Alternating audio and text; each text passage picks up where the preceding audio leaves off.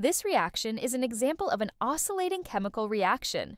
Unlike most reactions, which proceed steadily toward equilibrium, this one cycles repeatedly through colorless, amber, and deep blue.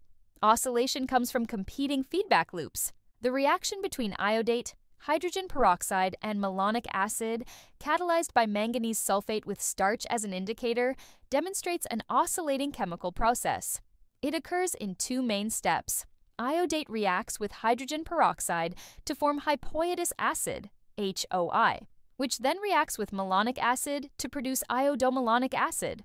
The first step can proceed via two pathways: a rapid radical process when iodide concentration is low, or a slower non-radical process when iodide is high.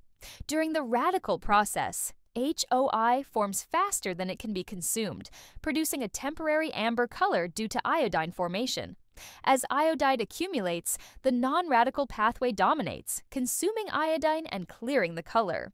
This cyclical interplay between radical and non-radical processes, combined with the starch-iodine complex, creates the characteristic deep blue oscillations that visually illustrate the dynamic nature of chemical reactions.